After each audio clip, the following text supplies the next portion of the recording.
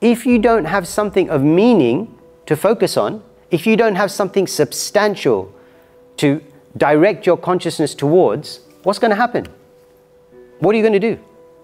You're going to focus on the most irrelevant, inconsequential, pointless nonsense, because your consciousness has to focus on something.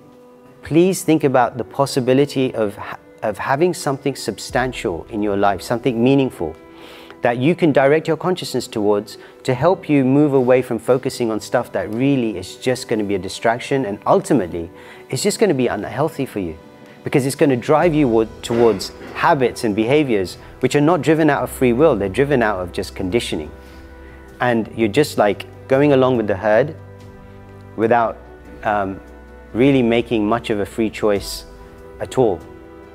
And that requires consciousness, that requires your conscious endeavor.